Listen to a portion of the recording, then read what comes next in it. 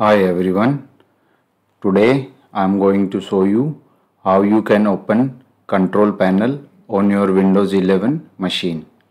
So let's start.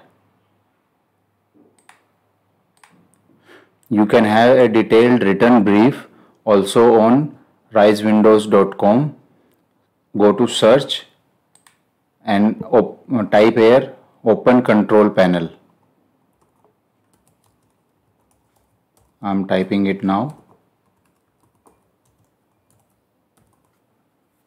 It will show you the results for both the versions Windows 11 and Windows 10.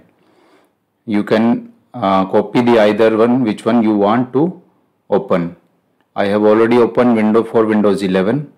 Now here I have written all the methods by which you can open the control panel. Now I will be showing you by demonstrating to open the control panel. First we will go through the Windows search. Click on Windows search. Type here control panel.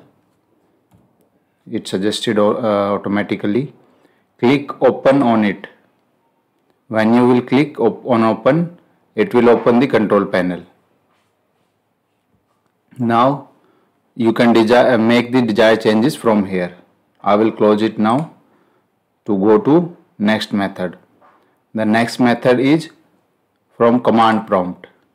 Go to command prompt. Type here control panel and press enter. Your control panel will be opened. Now I will close it and will go to third method, which is through run box. Open the run box. Type here control panel. Press enter or click on OK. Your control panel has been opened. So if you are new to this channel, please like, subscribe and share. Do not forget to press bell icon to get our latest videos directly to your inbox. Thanks for watching.